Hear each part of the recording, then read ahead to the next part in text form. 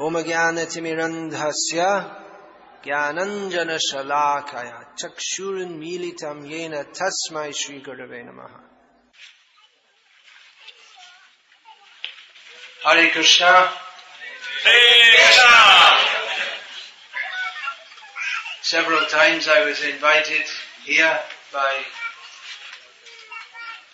Ananda Govinda Prabhu Garu.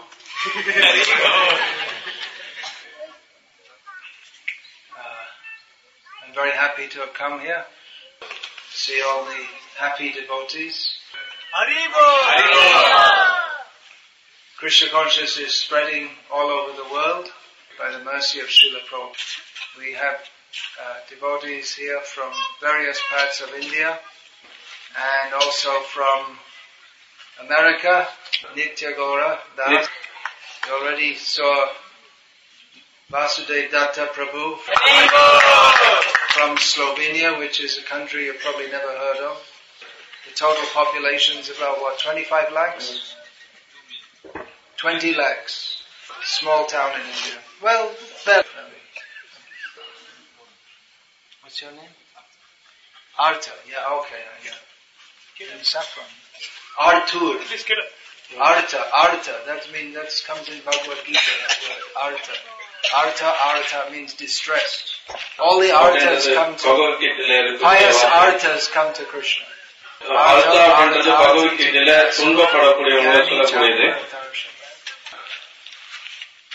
We have Kalanidhi Prabhu from Belarus, Russia. Actually from Kaliningrad, from Russia. Then Madhav Krishna Das, also from Poland. Ichvaku Das from Croatia. All heard of Croatia? It's next to Slovenia, the first distinction. From Sri Lanka, Sri Damodar. And who's that? Rasik Raj? I can't see. It's so light. Can't see.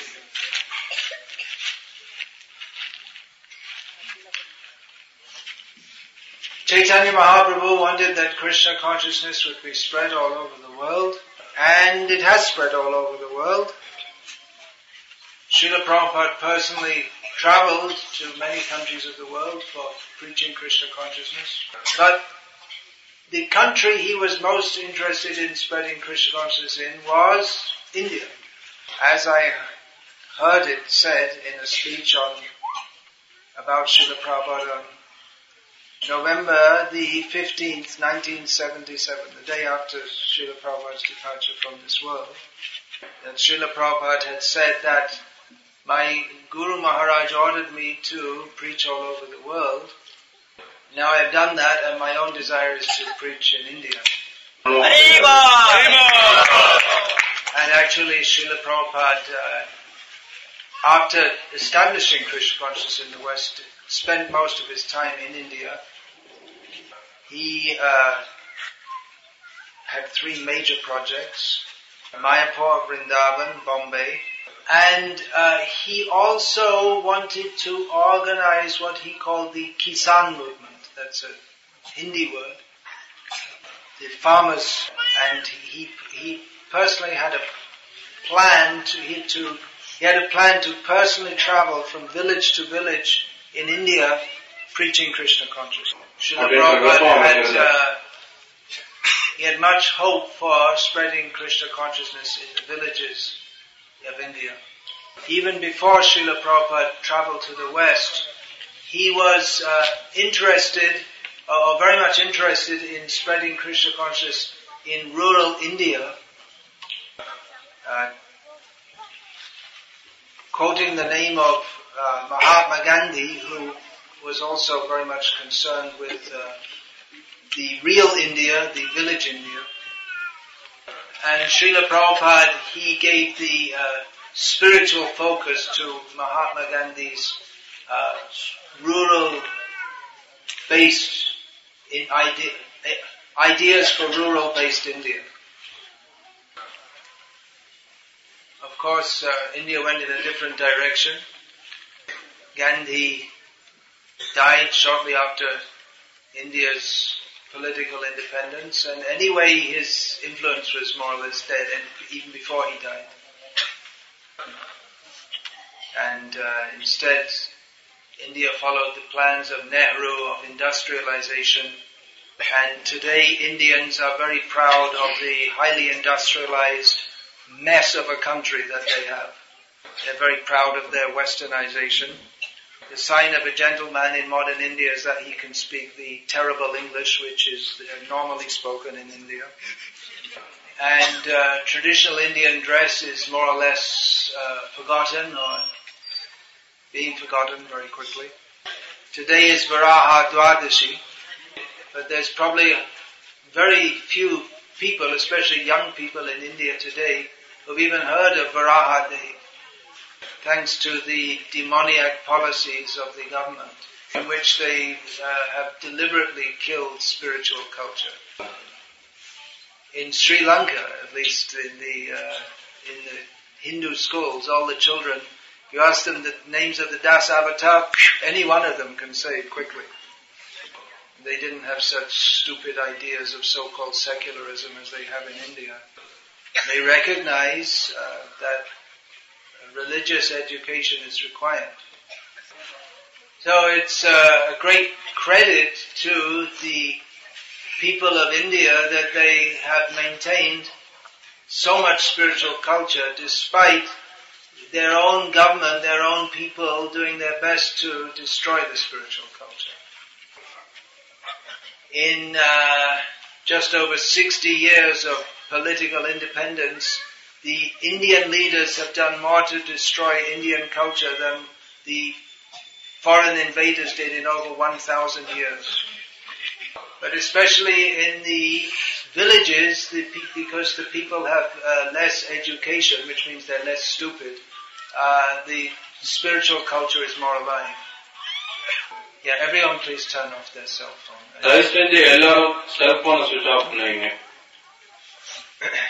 Yeah, modern education, the more you get, the more stupid you become. If as a result of your so-called education you become atheistic, materialistic, proud, what is the use? If you go through 15, 20, 25 years of schooling and you don't know who Varaha Dev is, then your whole education is totally useless. Everything is tested at the time of death. At the time of death, the ability to write software programs will not help one whatsoever. At the time of death, one has to remember Krishna. So that education should be imparted by which people can remember Krishna. Yeah, so in the villages, there's still the spirit is more alive, of the spiritual spirit. Therefore, I particularly wanted to bring devotees from Salem and Vellore here to see how the preaching is being cultivated in the rural areas, as I'm involved in this development of the centers in Salem and Vellore. And in the rural areas around these cities, devotees have been preaching in the villages. So just to give some idea of the scope for preaching Krishna consciousness, I particularly asked devotees involved in that village preaching to come here. In this area, thanks to the guidance and inspiration of Ananda Govinda Prabhu, there are 110 initiated devotees. So I congratulate Ananda Govinda Prabhu on this, and all of you for taking this up. And let's see if we can do something in other areas also. We shouldn't think that ISKCON is meant only for the cities. Chaitanya Mahaprabhu said, Joto Nagaradi Gram, in all the towns and the villages. So every person is precious to Krishna. It's not that Krishna likes the doctors and the engineers better than the farmers and the housewives. And it's also not that the doctors and engineers can necessarily even understand Krishna consciousness better than others. அல்லது மருத்துவர்களும் என்ஜினியர்களும் கிருஷ்ண பக்தியை அதிகமா புரிஞ்சுக்கலாம் அப்படின்றதும் ஒண்ணு கிடையாது. Krishna Bhakti is an attribute of the soul. It has nothing to do with mundane education or money or any such things. Dhane jane panditye krishnere nahi pai keval bhakti avash chaitanya gosai. One cannot attain Krishna by money, reputation or education or any other material attribute. Chaitanya Mahaprabhu comes under the control of the devotees who have pure devotion to him. So today is, as I was saying, is Varaha Dwadashi, and tomorrow is Nityananda Trayodashi. Generally in the Gauriya Sampradaya we speak more of Nityananda Prabhu. But there is no mundane difference between Ram Nrsimha, Varaha, Kurma and the original form of Godhead, Sri Krishna. There is transcendental difference, but there is no mundane difference. This is important to understand. That Sri Krishna expands himself, or we say expands, but that's the language used, but he is eternally existing in many forms, even though he is the one personality of Godhead. Advaitam Achyutam Anadim Anantarupam Adyam Purana Purusham Navayoganam Cha Vedeshu Durlabham Adurlabham Atma Bhakto Govindam Adi Purusham Tamaham Bhajami. He is infallible. He is beginningless. Even though he is one, he has many forms. Even though he is the oldest person, he always appears as a fresh youth. This sounds contradictory. But it is possible to understand. Not simply by study even of the Vedas. But if one is full with love of Krishna, then Krishna reveals himself to that. That Govinda, the original enjoyer, original controller, we worship. Govinda is very beautiful. His beauty is described also in Brahma Samhita and in many scriptures. His blackish, transcendental, threefold bending form, holding a flute. Govinda also appears as Varaha Dev. Varaha Dev is maybe among all the mysterious forms of the Lord the most difficult to understand. It's easy, of course for some people they cannot appreciate any form of the Lord. But for those who can appreciate that the Supreme Lord is a person, then it's very natural for them to accept that he is a beautiful young boy. Of course, some people think that he's an old man with a beard, but that is an uninformed, materialistic conception. God is the most beautiful. Govinda, he is Shamasundar, is most beautiful. But how is it that the Govinda, Shamasundar, most beautiful, appears as Varaha? Varaha, in the form of a pig. Who would want to worship a pig? Varaha Dev, Bhagavan, is no ordinary pig. Even though in the form of the most despicable animal, or even though the form of the pig is the most despicable animal, Varaha Dev is the same Satchidananda Hari Bhagavan. His beauty and his attractiveness are not lacking in the form of Varaha Dev. Varaha Dev appeared from the nostril of Lord Brahma. Small form. And very soon expanded himself to become so big that he could pick up the whole earth. At this time, the demigods understood that he is Bhagavan Narayana in the form of appearing in this Varaha Rupa. They were very happy to see him. They praised him with the Vedic hymns. Now, ordinarily, if we see a hog, just like if a pig was to run in here, we wouldn't be very pleased. It's not the kind of thing that people want to do, or that they don't want to even see a pig. But the demigods were very happy to have the darshan of this form of Varaha. The demigods are all exalted persons. So they accepted that this form is the Supreme Personality of Godhead. We should not try to judge the form of the Lord by our own frog-like intelligence. The well-known example of the frog in the well. The Supreme Personality of Godhead is beyond our tiny powers of understanding, of conceptualization. The demigods accepted Varaha Deva as Bhagavan. Vikasa accepted. All the great acharyas have accepted. To the present day, there's the temple is there at Simhachalam, Lakshmi Varaha Narasimha Swami. That's the most famous temple I know.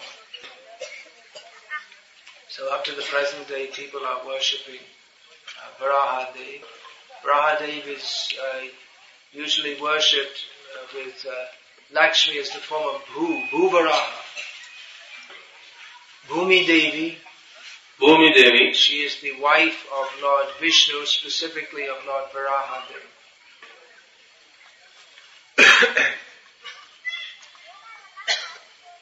So all the great demigods, they accept the form of Varaha Deva, and we should also.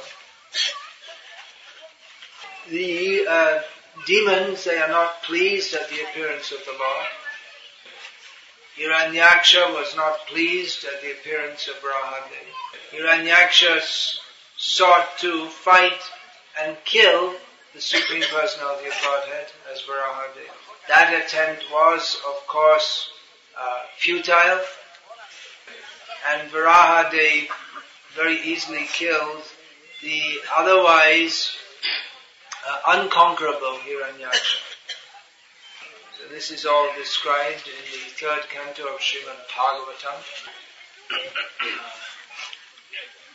Vyasadeva has recorded that therein. So we should take advantage of the Srimad Bhagavatam presented to us by Srila Prabhupada, so that we can get complete knowledge of the appearances of the Supreme Lord. Please try to study the books of Srila Prabhupada very carefully and very seriously. That will help all of us to have a clear understanding of Krishna consciousness, of who Krishna is. Krishna is Nityananda. Tomorrow we shall celebrate Nityananda Trayodashi. If Lord Krishna desires that we shall still be in this world, in this body tomorrow. And you're laughing, huh? But one day will come when, either one day will come when you won't see the sunset, or one night will come when you won't see the sunrise. Ayo harati vaipumsam udyanastam chayanaso. What's the next? Tasyate yakshano nita uttama shloka bhate. By every rising and setting of the sun, with every rising and setting, the sun diminishes the life of everyone except those who utilize their time in topics of the Supreme Personality of Godhead.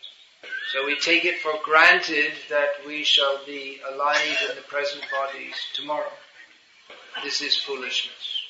Bhagavan is Nityananda. He is eternal and blissful. our position in this material world is anityam asukham lokam. This is the world of non-eternality and non-happiness. But we are such fools that we think we are happy here and that we shall remain here forever. So Bhagavan Nityananda comes to this world to show us what is the actual meaning of life. Spiritual life begins with Janma Mrityu Jara Vyadhi Dukkha Doshanu Darshanam, with a transcendental vision of the miseries of birth, death, old age and disease. Everyone sees all the time birth, death, old age and disease. But it is the case of Pashan api na pashyati, seeing and not seeing. They see, but so foolish that they don't realize the import of that. Just like the goats, they're one by one being slaughtered, and those who are not yet slaughtered, they're chewing grass. So Bhagavan Nityananda comes to show us what is actual Nityananda. And we shall live in Nityananda, in eternal bliss, by being Krishna conscious, by remembering the Supreme Lord in His various forms. We shouldn't think that Varaha Deva is something inferior. I'm a devotee of Krishna, I don't care for all these other forms. That is not a proper perspective. So especially on Varaha Dwadashi, we remember Varaha Deva. And tomorrow, if Krishna so wishes, we shall celebrate Sri Nityananda Trayodashi. So actually the festival is in the morning. Often the devotees who are organizing, they hold it in the evening for the convenience of the those who wish to attend, those who wish to attend to other duties in the day and come in the evening. But actually the festival is celebrated for the pleasure of Lord Nityananda and not for the convenience of anyone else. So please, even if it's a little inconvenient for you, try to come tomorrow morning for the festival glorifying Lord Nityananda Prabhu. Thank you very much. Rambanandri Hare Krishna. I also know 2 words of Tamil.